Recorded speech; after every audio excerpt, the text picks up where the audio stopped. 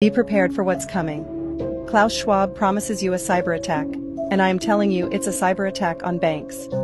An attack that will take out the old system and finalize the plans of the fourth industrial revolution. The establishment of digital currencies, CBDC. A huge crash is part of the process and is needed to destroy the old system to replace it with a new system.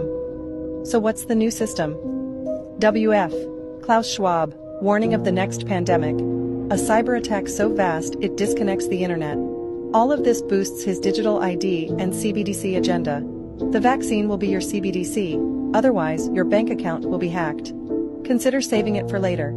They will set an example to make it happen. They might hack a world bank, or they will create threats that will become that serious, in order to establish new laws regarding banks and digital currencies. The reality is, the US economy is being eaten alive by inflation and its debt.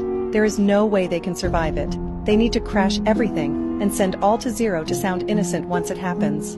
Let me tell you the easiest way to do so. Worldwide cyber attacks, targeting banks collapsing, people losing all, market crashes and system restarts.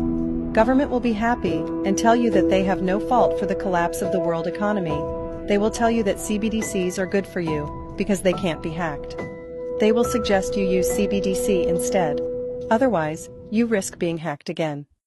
The same strategy of causing fear during COVID will be used again.